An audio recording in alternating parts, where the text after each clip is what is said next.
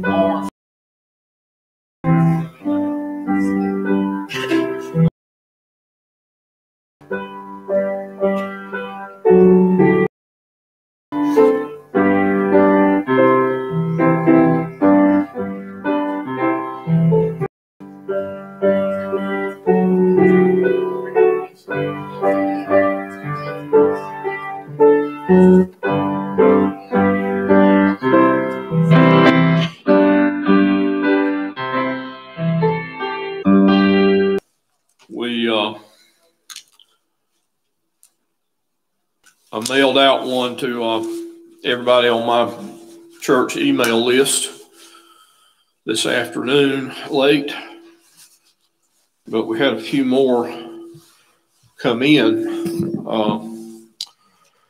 Pete is home with a bad cold. Gary, I believe, was going to go get a COVID test today. He had a rough night last night. Frank Hance was having some symptoms and was going to get a COVID test today. And Ira and Gary and Frank all went over and helped Miss Gwen clean up her yard and get leaves up and some wood up and all that sort of thing. And without knowing she tested positive. So we don't know if any of those guys are coming down with it from that or not. But remember Miss Gwen, please. And Mike has a cold and a cough. Don and Rose are home tonight with a cold, and Randy Holloway has a cold. And Carol is back on chemo pills, and this round seems to be hitting her harder than the previous times that she's taken it. So she asked prayer. David Ballard is in the hospital. He has cancer and he has COVID. Joy's aunt, Ruby Carson, in her 80s, is in the hospital up at Boone. And she's showing a lot of signs of dementia. Pete's cousin, George Covington, was my neighbor growing up, is the same age as Pete. There were several of those boys in that family, but George is the one that's the same age as Pete. And he's got 2 or 3 issues with his heart. And his kidneys are not functioning as well as they should. So he was going to the doctors in the hospital and have tests run. A fellow who was a member of this church for a little while is named Ron Zavicki. Him and Wendy moved up here from Florida years ago and came to church here, and then they moved back to Florida for a while. And Ron is, and then they came back. Ron is in the hospital with his heart. Debbie and Charles Holland have cancer, of course. Wayne Connor, Steve Williams, Carol Holloway. O. Tyson is going to begin her chemo real soon, and she'll have a series for about 6 or 7 that they'll be effective. Kathy Gibson, stage 4 cancer. Lynn Ross and Florence both have vertigo. Tina Templeton, Diane Hudler has liver disease. Tommy Nance has cancer. Tammy and Pat Munn. Tammy's coming up within the next about another week or so. She'll have that appointment with the brain doctor. Um, there's several in the church that have back issues that we've been praying for with severe back pains. Several that have COPD breathing issues that affect their heart, and several that have spiritual needs. And most of you are very aware with the news today of what else is going on in Washington, D.C., and we really need to pray for our nation. I don't have an answer. There's no easy solutions to any of this stuff that's been going on ever since all the riots in the streets with the Black Lives Matter and all that. I mean, there's been no easy explanations for any of this stuff. And there's no easy explanation for what's happening now. So just pray for the nation, pray for the Lord's intervention, pray for God to be in charge and work things for what's good for God's people and for our protection and our safety and provision. And we want to be faithful to lift each other up. All right, let's pray and then we'll sing a song. Father, we thank you that we can bring our needs and petitions to you. Thank you for this list of folks that we've mentioned again. And there's even more that we mailed out about today that have been on the long-term prayer list. Father, we know what it's like to be sick. We know what it's like to hurt. We know what it's like to have concerns about our health in light of living and leaving our loved ones behind and all those kind of things. So we lift this list up to you and pray for your help and your intervention. We praise you and thank you that you're in charge and you're on the throne and that you're our God and we can bring our needs to you. So bless these people, we pray, with health and strength and deliverance. And bless the service tonight and those watching at home. And we pray these things in Jesus' name. Amen. Good to see Diane Westbrook back after being in the hospital with pneumonia. And good to see all of you. Thank you for being here tonight. Songbook, page 257. Jesus.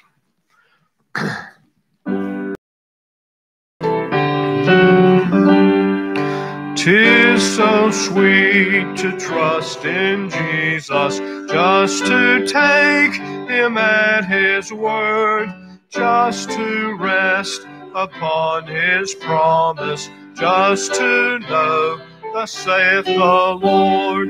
Jesus, Jesus, how I trust him, how I've proved him o'er and o'er.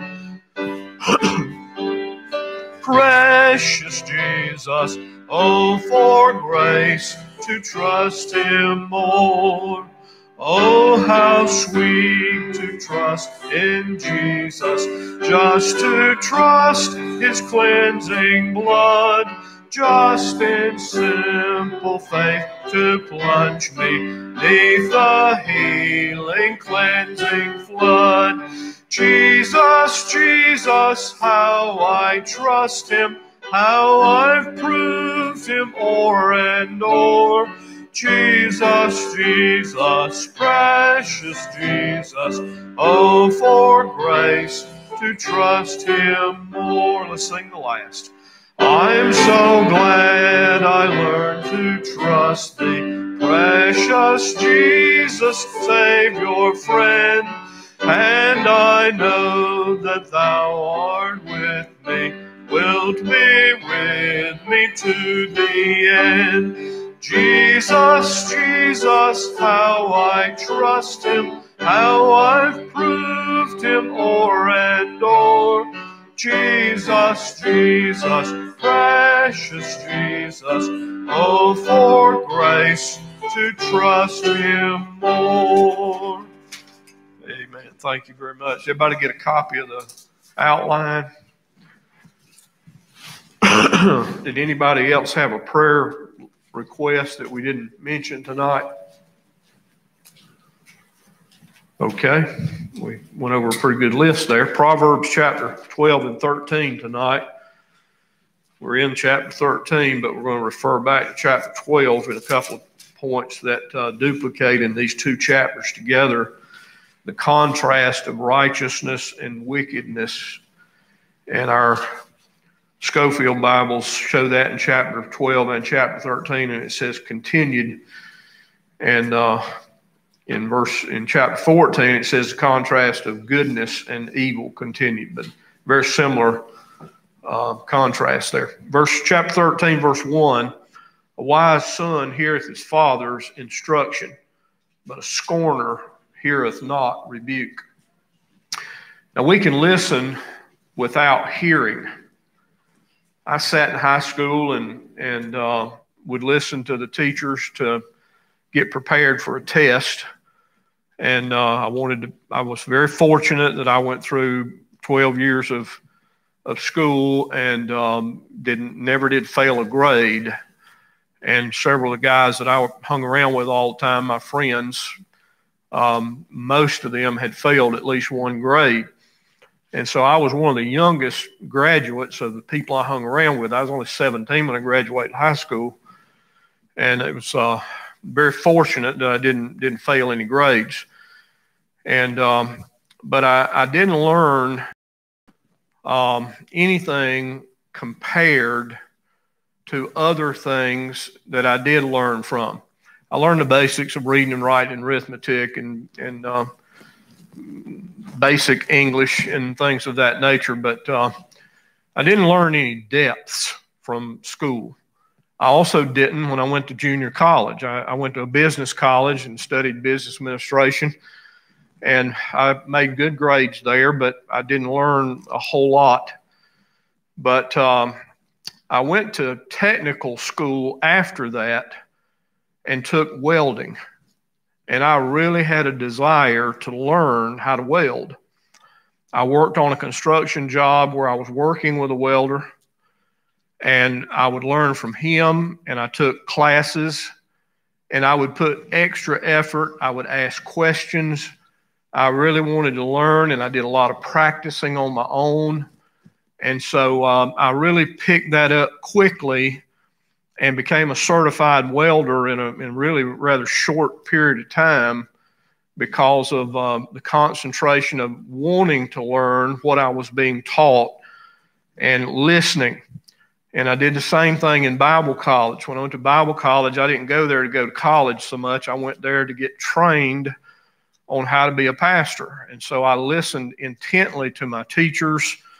I read additional things. I took classes I didn't have to take because I wanted to learn everything I could possibly learn because I knew I was going to be responsible to God in being a pastor of a church. So I wanted to learn what I was being taught. And so I listened intently. And, you know, we can hear people tell us things and it just doesn't really register very deeply. We can be interested in what somebody's saying and we'll listen to it carefully. And Proverbs is saying that a wise son hears his father's instructions, but a scorner heareth not rebuke. To be a scorner, one rejects correction. All learning involves instruction and correction. Teachers teach, they give instruction, and then they give tests so they can see if the students are learning and where they need to concentrate more effort. And a scorner is one who closes his ears to rebuke. You'll remember we've used in this study a couple of times the sons of Eli. Eli was the priest who Samuel was raised under. And Eli had sons of his own whom he did not correct. And they committed all kind of lewdness around the temple. And at times he rebuked them for what they did, but they didn't pay him any attention. And God destroyed his sons because of their sins. And when Eli heard, not only he was more concerned not about his sons being killed, but he was more concerned that they lost the ark of God to the enemies. And he fell over and broke his neck because of the ark being taken and all that they went through by rejecting the teachings. And of course, we mentioned that Samuel was raised by Eli at the temple, but Samuel listened and Samuel learned and Samuel heard from God. And Eli interpreted for him how he should approach that and listening to the Lord, and he became a great man of God. Rebels reject correction, and they reap the reward of their error. We've seen a lot of young people grow up through this church in these years that we've been here now. Most of the young people who grew up in this church are great kids. They come from good families. They get saved. They get baptized. They stay faithful in church. They learn the Bible. They grow through Master Club and the teen department, and they make great progress spiritually, and they help other young people that are friends of theirs to come to church and that sort of thing. But we've had a few that have been real rebels. And it's not a blame to be laid on their parents or their grandparents or anything of that nature. Some of them have tried very hard, but some of those kids have just developed an attitude. They weren't going to be corrected. They weren't going to listen. They were like these the Bible refers to as the scorner who heareth not rebuke. And they have reaped, all kinds of problems from their sins and brought heartbreak and shame on their families as a result of it. Number 2, a man shall eat good by the fruit of his mouth, but the soul of the transgressors shall eat violence.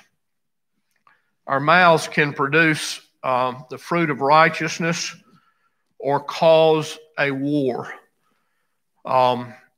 We can use the tongue to praise, or we can use it to curse or slander.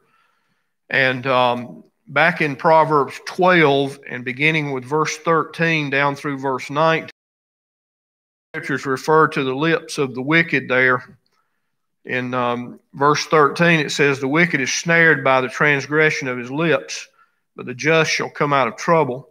A man shall be satisfied with the good by the fruit of his mouth, and the recompense of a man's hand shall be rendered unto him. Light in his own eyes, but he that hearkeneth unto counsel is wise.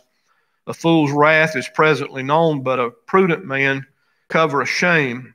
He that speaketh truth showeth forth righteousness, but a false witness. There is that speaketh like the piercings of a sword, but the tongue of the wise is health. The lip of truth shall be established forever, but a lying tongue is but for a moment. Deceit is in the heart of them that imagine evil, but to the counselors of peace is joy. There shall no evil happen to the just, but the wicked shall be filled with mischief. Verse 22 is the last verse. Lying lips are abomination to the Lord, but they that deal truly are his delight. Now, we've seen back in Proverbs 6 the things God hates. And one of those is a lying tongue.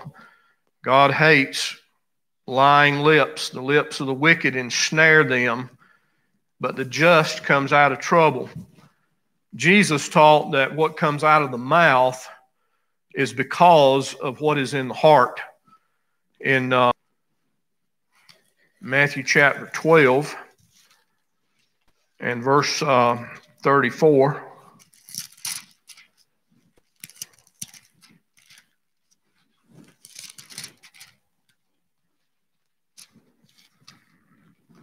Jesus, speaking about the Pharisees and all, said, O generation of vipers, in Matthew 12, verse 34, O generation of vipers, how can ye, being evil, speak good things? For out of the abundance of the heart the mouth speaketh.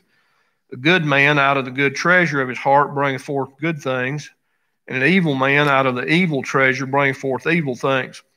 But I say unto you, every idle word that men shall speak, they shall give an account of in the day of judgment.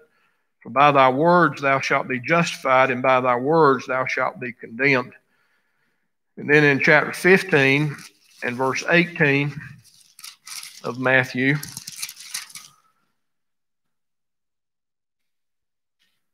those things which proceed out of the mouth come forth from the heart, and they defile the man. For out of the heart proceed evil thoughts, murders, adulteries, fornications, thefts, false witness, blasphemies.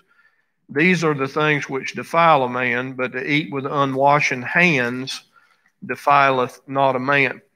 You'll remember how the Pharisees were rebuking Jesus' disciples because they went through the fields and they stripped some of the grain and ate it as they walked, and that was lawful for the Jews to do that. In crossing a man's property, they could take of the grain and eat it while they kept traveling. And they did this, but they did not wash their hands. And the Pharisees had made it a part of the law to wash hands before. Jesus was rebuking them for that and saying it was not whether your hands were clean before you ate that defiled you. It was what came out from the heart that defiled men. And he listed all of these particular sins. Now, this is repeated in several places in the Scripture where the heart is wicked and deceitful with those who are not saved, and what comes out of their mouth is normal, that reveals what is in their heart. Words can either build people up or it can tear people down. I read a story about Winston Churchill, who was the head of the war for England in World War II, and he was in Parliament. And Winston Churchill was a very striking figure and a vocal person. And he was having an argument with Lady Astor. And she said, "Mr. Churchill, if you were my husband, I'd put arsenic in your tea." He said, "Madam, if I were your husband, I would drink it." And Bessie Braddock was a member of Parliament. She said, "Sir, you're drunk." He said, "Madam, you're ugly, and tomorrow I'll be sober." So he had a sharp tongue and a strong wit, and he was known for his speeches to motivate England to stay in the war even when they were in desperate straits. James spoke much about the tongue in the book of James, and he spoke about the tongue can bring a world of iniquity, can start a fire that burned down, that all kinds of animals have been tamed, but the tongue has no man tamed. And that's a great problem. We look now at verse 3 and 4 in Proverbs 13. He that keepeth his mouth keepeth his life. He that openeth wide his lips shall have destruction. The soul of the sluggard desireth and hath nothing, but the soul of the diligent shall be made fat. Many go through life wishing and wanting for things, but they are not willing to put forth the effort that is required for them to have the things that they want. We all know that it takes diligent, hard work to get ahead in life. Our area right here in York County has become, the cost of housing has become almost beyond what the normal middle-class people can afford. Very difficult to find a home to purchase that is under $200,000. And any kind of neighborhood at all, any kind of decent size and appearance of a home, $200,000 up is sort of the average. They've been next door to us where we live, and there's houses in that development, and about the cheapest one is about $275,000, and they go up to about $350,000. And the only thing that is in favor of folks living in that kind of home is that the interest rate is so low right now. Because the interest rate is very low, there is the possibility of making a payment on a more expensive home because the rate is low enough for folks to live. I know a number of people that have to rent because they just can't find a home that they can afford to purchase. It takes hard work to get ahead in life in a job, and quite often it takes more than just working one job 40 hours a week to get ahead. It takes either working part-time and a full-time, or a lot of overtime, or both the husband and the wife both working full-time in order to survive in the economy that we live in this day and time. The diligent compared to the slothful, this is the same from back in chapter 12, verse 24. The diligent shall bear rule, but the slothful shall be under tribute.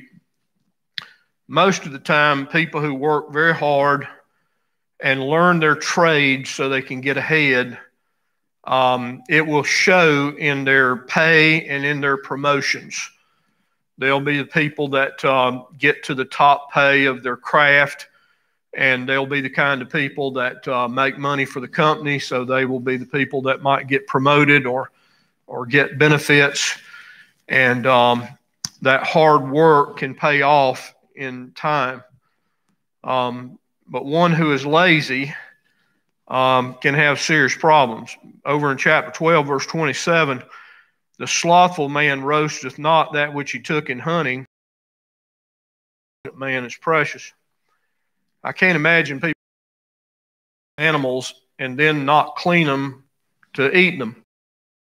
If you're not going to clean them to eat them, then why hunt them to start with? You know, no reason to go out there and kill animals for no reason. And I like to watch some of those shows from Alaska. And I'm amazed those people over there where the temperature gets down to 30 and 40 and 50 degrees below zero for months at a time, they have to, they live out in the wilderness areas. They have to hunt and trap and fish, and they have to put that food up for the winter because they can't just take off when it's 6 foot of snow on the ground and 35 degrees below zero and go into a city that's 50, 75, 100 miles away. And so they work very hard at trapping for the furs, to make clothes and to sell and to catch fish. And they cut the fish in half and hang them on poles and smoke them. They build a little house for them, and they put in fire and smoke the fish so they can preserve it for the winter. And they do the same thing with meat. Most of them, a small family, if they can kill one big moose in the wintertime, that will last their family with enough meat for the whole winter. If they don't get a moose, then they need about 3 caribou, which are like deer, in order to have enough meat for the winter. And they put that up in various ways of preserving. They don't have a problem with freezing meat in the wintertime because it's so cold.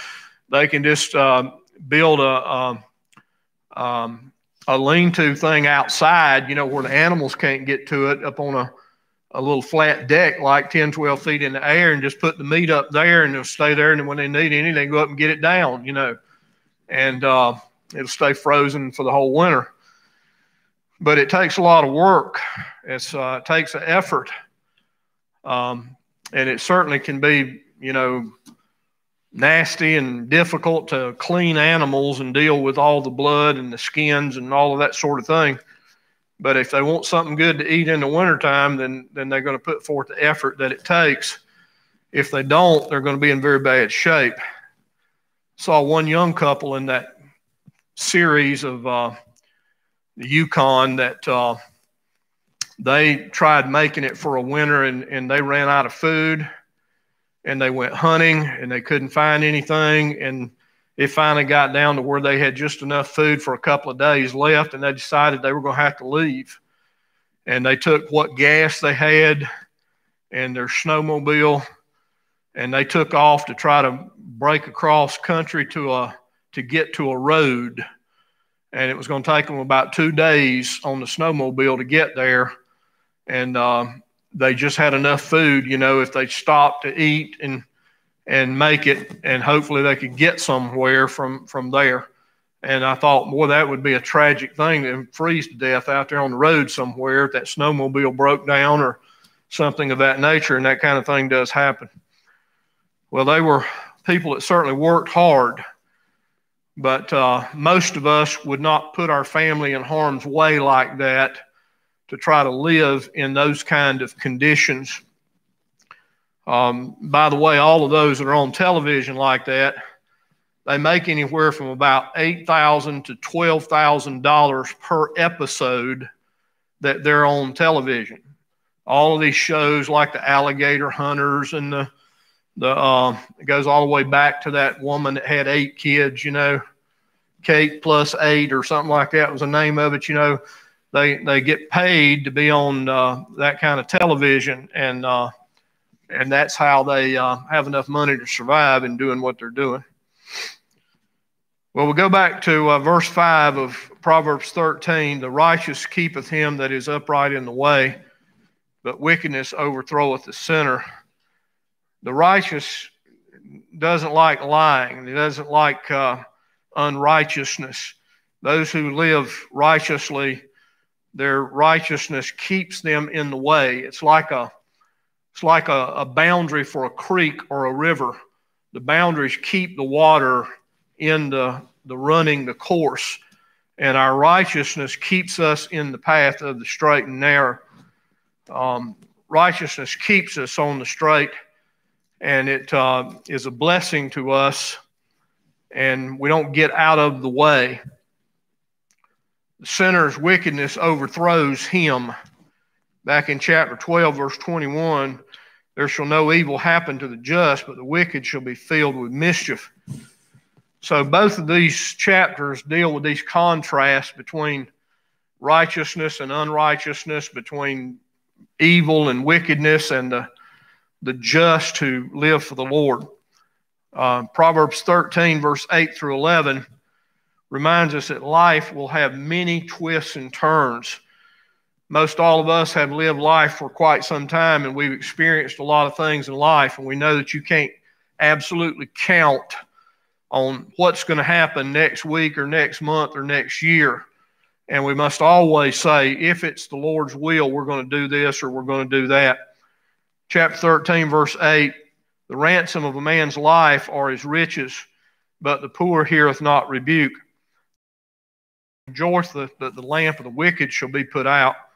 Only by pride cometh contention, but with the well-advised is wisdom. Wealth gotten by vanity shall be diminished, but he that gathereth by labor shall increase.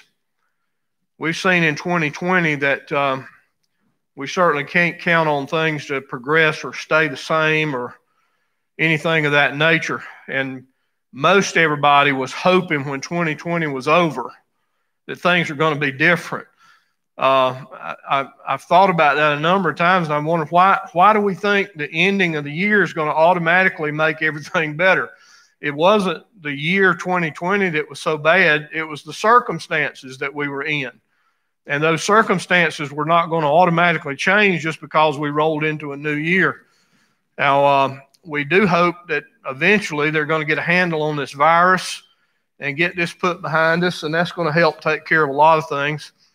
But until that day comes, we've still got to be very careful. We've got to protect ourselves. We've got to guard. And it takes our riches to ransom us out of trouble. We often say the older people get is in their golden years. And I always remind everybody the reason they call it that is because you have to have the gold to give to the doctors when you get older. You have to go all the time. Mr. Pete been going to the doctor quite a bit. Let's check up with his prostate the other day. He had cancer and he had radiation for that. And his test was almost completely zeroed out, so that was great. And but he's got a cold and he's not feeling well, so remember him in prayer. And we face things in life that our wealth can help us, and that's why it's important to live within our means, to work and save and be prepared for the old rainy day fund for things that can happen, because sure enough, they will happen. Things will break down. Water heaters can go out, and heating and air conditioning can go out, and the roof can start leaking, and there's all kind of things that cost a lot of money that we've got to sort of be prepared as best we possibly can. And so it's important going through life that we recognize every day is by the grace of God, that we seek His help to live and move and have our being. And as James said, we shouldn't say we're going to do this, this, and this in the next year. We should say, if it is the Lord's will, we will do this or do that within the year. The Jews were carried into captivity in the Babylonian captivity, but they left the poorest of the people behind. The Babylonians didn't take them captive. In 2 Kings 25:12, they left the poor there to keep the orchards, so that when the enemy wanted to come back and take, that they could. And so the poor actually had a blessing in that. Verse 9 tells us the Word of God is a light for our path, but the wicked is in darkness. The light of the righteous rejoiceth, but the wicked shall be put out. The unsaved are pictured as being in darkness, and they stumble at the way. The Christian has the Word of God to light his path so that his steps are safe and secure. We follow the Lord. If we walk in the light as He is in the light, we have His blessings. But if the unsaved don't have that, and they're walking, following the course of this world, and it is leading them to the paths of destruction. Pride and danger can be a major issue. Verse 10 says, only by pride cometh contention, with the well-advised is wisdom. You remember Satan motivating with Adam and Eve, and how both Cain and Abel had the same parents, but Cain became a murderer. And we see the contentions that come and the dangers of the life following from the devil. Verse 12 says, hope deferred maketh the heart sick, but when the desire cometh, it's a tree of life. Everybody has had some expectation that you had hope that something was going to take place. And when hope is deferred, when it doesn't come through, when it doesn't arrive when you think it ought to arrive, then there can be disappointment. Unfulfilled expectations bring about disappointments. But when the desire comes, there's rejoicing that it has come. In dealing with God, it's important that as Christians we learn to have a patient spirit, that we wait upon the Lord. God does not work in a hurry like we do. We want things and we want it right now. We have to wait for the Lord, and we have to be patient and long-suffering with people. And if we are, then when the hope comes, we can rejoice that it has transpired. I know many of you are hoping right now for that check to come in the mail from the stimulus thing, you know, and go into the bank deposit or come in the mail. And my wife looks at the mailbox every day. You know, we have a mailbox. It sets out about, I don't know, 50 feet from the front door probably or so. And she walks out there and checks the mailbox in the middle of a cul-de-sac. And she likes to go check the mail. And she'll bring me my mail, and she'll get her mail. And most of the time what it is are solicitations for us to buy something, you know, and political things. Thank God all that's pretty much over now. And the first of the year's here, so we're not seeing quite as many commercials about Medicare and Medicare supplement policies and all that sort of thing. I was so tired of hearing those and seeing those. I was anxious for that to be over with for another year. But we look for good things to come, and we hope for good things. And it's important that we have patience. It's of great value to us. Verse 13 and 14. Whoso despiseth the word shall be destroyed, but he that feareth the commandment shall be rewarded.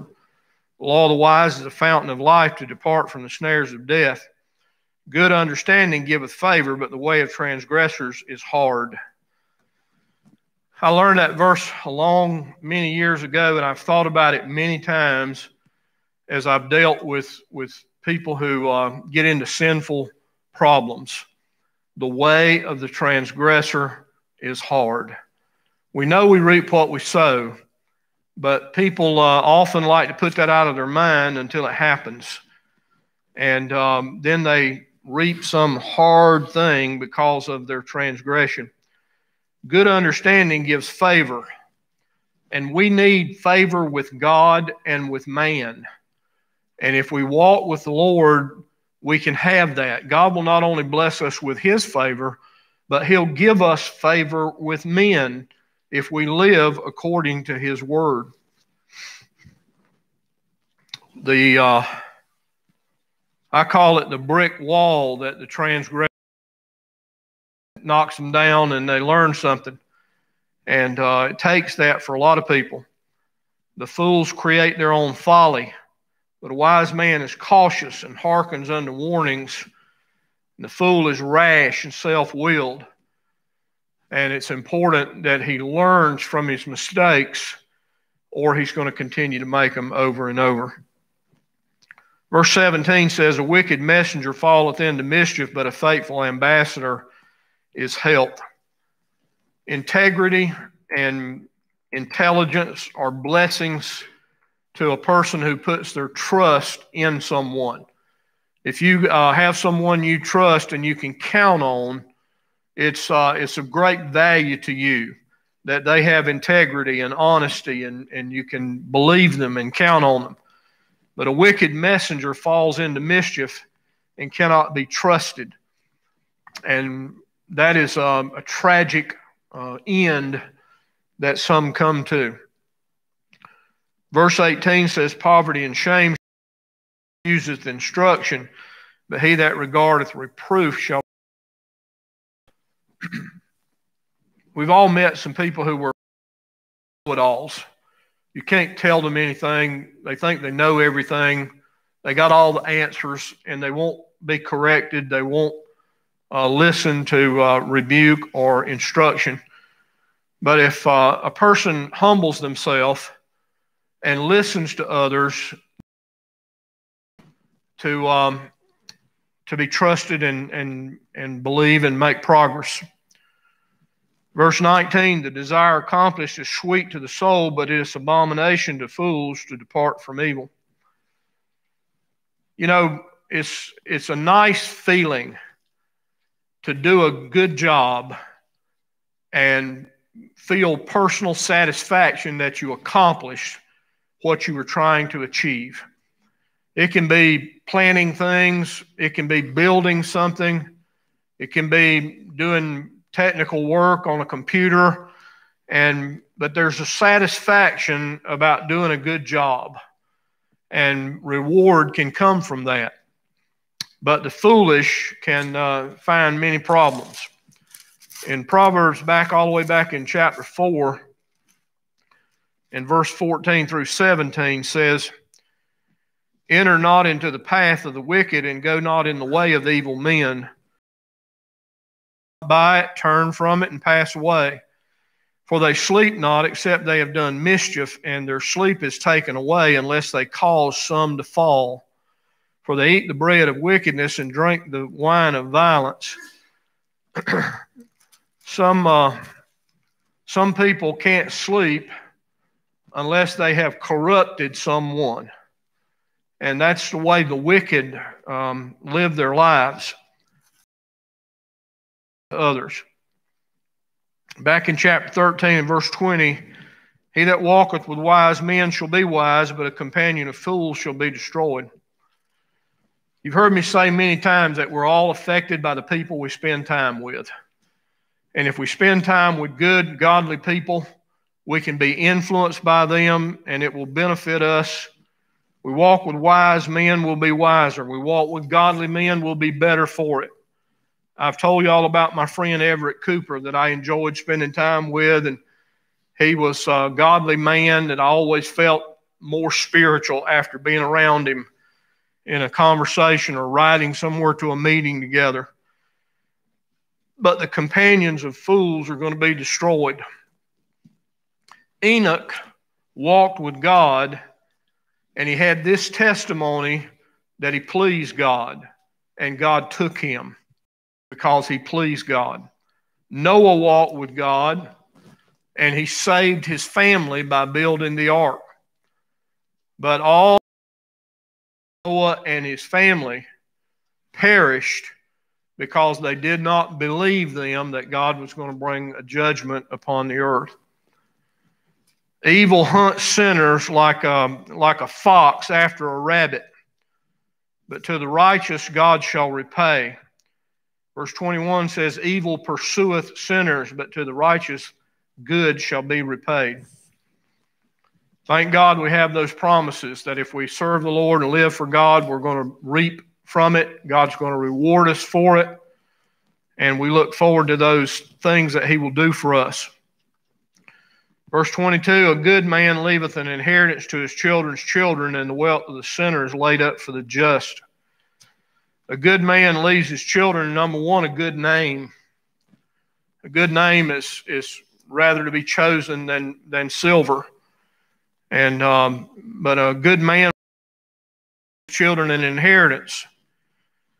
But the sinner lives for himself, not concerned about leaving anything to their children, and they don't even leave their children a good name. The Canaanite people that were in the land that God gave to Abraham, all 10 nations of the Canaanite people there, God was dissatisfied with and sought to destroy them and remove them from the land and give it back to Abraham's descendants, which is the nation of Israel. And that's important that righteousness is rewarded in that way. Verse 23, much food is in the tillage of the poor, but there is that is destroyed for want of judgment. Hard work can produce all that a family needs in a small area of land.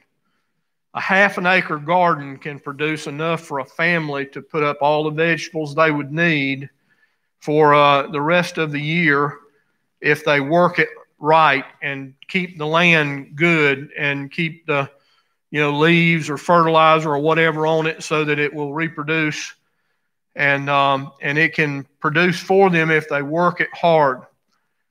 But management can ruin even a great large farm. I've seen big farms go out of business because they get too much debt. They think if they borrow more money and plant more, some point in time that doesn't always work because you're paying the interest and you're paying back the principal. And so we knew a farm up in Ohio where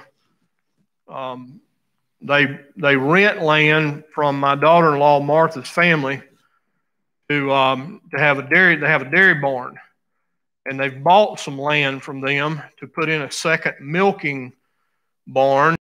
And they have 2,500 milk cows. They milk 3 times a day, and it's a family-owned business. Their name is Vandermeid. They're from Holland. The old man and woman and their son and his wife came over from Holland, and they established this dairy farm, and they do an awful lot of the work themselves, and they hire some workers, and they have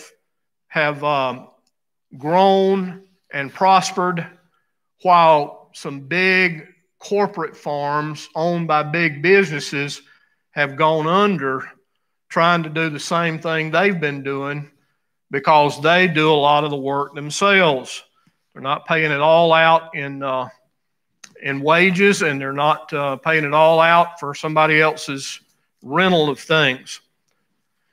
And so learning to work hard with what we have can accomplish something. Verse 24 says, he that spareth his rod hateth his son, but he that loveth him chasteneth betimes. It takes correction. It doesn't always take beating a kid to make them do right, but it takes some kind of correction all the time. And they need to understand there's a reaping for doing wrong. I think it's far more important that we teach them ethics and principles and morals and get them to obey those things than just the aspect of they disobeyed us or did something wrong. Proper correction can turn a child into the right direction of life. It's like bending a tree to get it to grow straight. And it's important that we guide our children in the way they grow. The wicked waste and are foolish with what they have. The righteous don't have to beg. God takes care of them. The wise are not wasteful. They lay up for bad times. We've seen people in life that always have trouble, always have financial problems, always need somebody to help them. And then there's other people that don't seem to ever need that. And a lot of it has to do with the righteous life and the hard work ethic that the Bible teaches. I thank all of you for being here tonight. We want to continue to pray for all of these folks that have needs with COVID or sickness, with colds and the things that are going around. And all of you be careful and guard yourselves, please. And thank you for coming to be with the service tonight. Miss Gwen, that's not Gwen, that's Diane. We mentioned Gwen, and be sure to continue to pray for her and Mike. And Miss Diane will play through something if you need someone to pray with you or counsel with you. We'll give you a moment for that. And then Jason Wills, how about dismiss us in prayer as soon as Miss Diane plays a verse.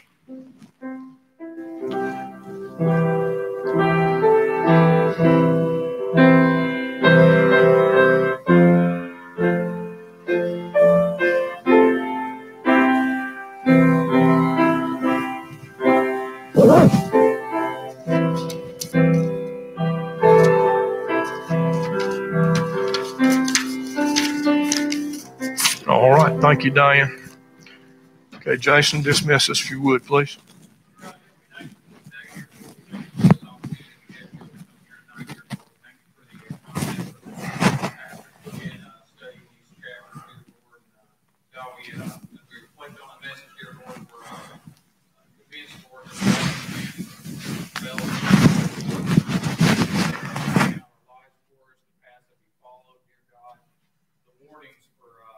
Leaning to our own understanding, dear God, the warnings for being slothful, dear Lord. We thank you for these verses, this chapter, this great book, dear Lord. We thank you for this church, God.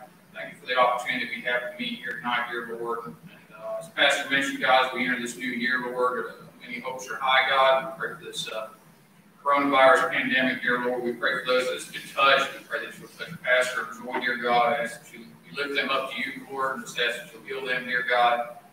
We thank you for the good report tonight on Mr. Pete, God. We pray for just continue to touch him and Patsy and James, dear Lord. Remember the Halloways, God. Remember Mike and Gwen, Lord.